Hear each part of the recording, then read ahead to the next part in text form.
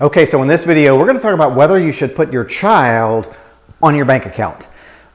Issue comes up all the time, and there's a lot of different scenarios. Some people come into the office already having put their child's name on their bank account.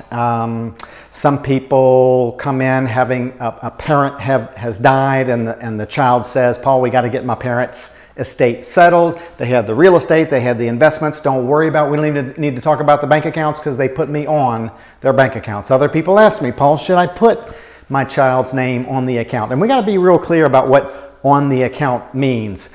So I think the concern that most parents have when this comes up is the parent is worried that if the parent becomes incapacitated, they want a child to be able to write checks, pay bills out of the parent's account. And the other concern is the parent wants, when the parent dies, they want a child to be able to write the check to the funeral home and cover other expenses that need to be handled in that short term after the parent dies.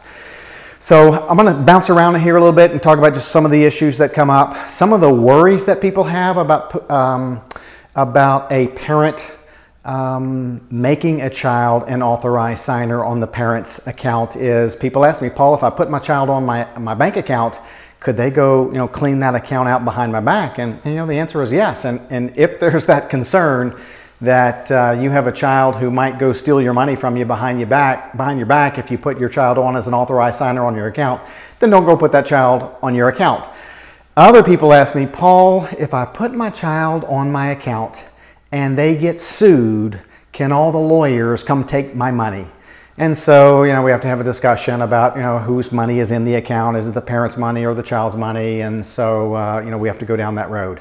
But the bigger issue, I think, is this distinction and the confusion surrounding around whether a child is an authorized signer on their parent's account versus whether they're an owner or a co-owner of the account. I will tell you by default, in just about all of the circumstances, when a parent takes the child to the bank and puts the child, quote, on the account, they're typically making the child an authorized signer. Okay, so what often happens is mama, and this is where some of the confusion comes in. Mama goes to the bank with daughter, and let's say mama has a bank account with $60,000 in it, and maybe mama even tells the banker right there with the daughter. Mama says, "I want my daughter to be able to sign on my account," and mama might even say, "If I pass away, I want my daughter to be able to have that money." And the banker might even say, "Well, we've got it set up where your daughter's an authorized signer, so when you die, your daughter can come to the bank, close the account, and put all the money in her account." So, but that's not the same thing as when mama dies, daughter's entitled to become the owner of all of that money. So sure, she has access to the money, but quite frankly, the money is part of mama's estate. And let's say mama has 3 children and 3 heirs, equal heirs, then that money needs to go to all 3 children. Now, when daughter doesn't want to hear that when mama dies. So, she often gives some pushback, and daughter might tell me, she'll like, "Well, Mr. Rabelais, mama made me a co-owner on that account, so since she made me a co-owner, I owned at least half of that money because I was a co-owner." And I'll say, "Oh, you were a co-owner." And so I ask these silly questions. So, whose money was put into that account? Was it mama's money that was put into the account, or did you put your own money into that account? "Well, that was mama's money." "Oh, it was. Well, whose social security number was on the account, and who was getting the interest that the account produced, and who was paying income tax on the interest every year?" "Well, mama was getting all the interest and paying all the tax." And so, "Well, daughter, don't you think maybe that you're not necessarily an owner? You were just an authorized signer, and that's mama's money, and it was mama's money when she died, and it's part of mama's estate that goes to mama's heirs." And, finally, then daughter gives more pushback. And then, you know, pulls the, yeah, but it's Mama wanted me to have it. Well, there's another way that Mama should have set it up if Mama wanted you to have it. And then I get more pushback. Well, it's not fair because I took care of Mama those last 4 months. And my 2 siblings, one's in Massachusetts, one's in California, they barely called. And since I took care of Mama most of the time, almost every day, I should be entitled to that money. And I'm like, doesn't matter. And then I get more pushback. Like, you know, Mr. Rapley, I quit my job to take care of Mama.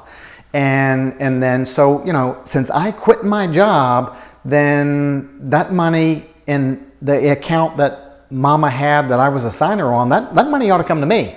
So all those, you know, I have to hear all that. But, you know, bottom line is, we have to look at whose money it is, and it's Mama's money, and it's in Mama's estate. It goes to her heirs. Okay, so here's some of the things that people do to try to get it right. Some people in our state, they allow for this payable on death, POD designation. Some banks and credit unions authorize it. It's where Mama could go to the bank and have a bank account and sign this POD designation, payable on death. And so that, though, by itself doesn't solve the 2 concerns that Mama has. One is I want somebody to be able to write my checks out of my account if I'm sick, and then I want somebody to have immediate access to my account when I die to be able to pay for my funeral and pay other expenses.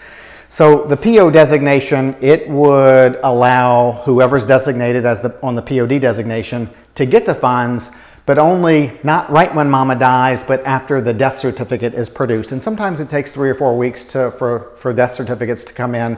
So that doesn't necessarily solve all of the concerns. Other people say, I don't have to worry about the banking stuff because it's going to be easy. I gave my daughter power of attorney.